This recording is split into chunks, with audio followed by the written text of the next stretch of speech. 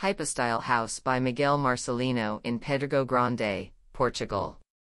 In a rural area in Pedrógão Grande, our client bought, in early 2017, a beautiful green plot of land with some ruined buildings. In June of that year, a fire of devastating proportions destroyed the flora of the land and the surrounding area. This dramatic change of the landscape, in turn, made very clear the topography tamed by a system of terraces, bringing to mind the Douro wine region or, further away, the Inca agricultural terraces in Peru.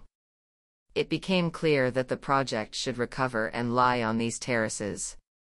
And the feeling that topography did not call for a traditional house, from an archetypal point of view, but rather something more undefined, like an inhabited structure.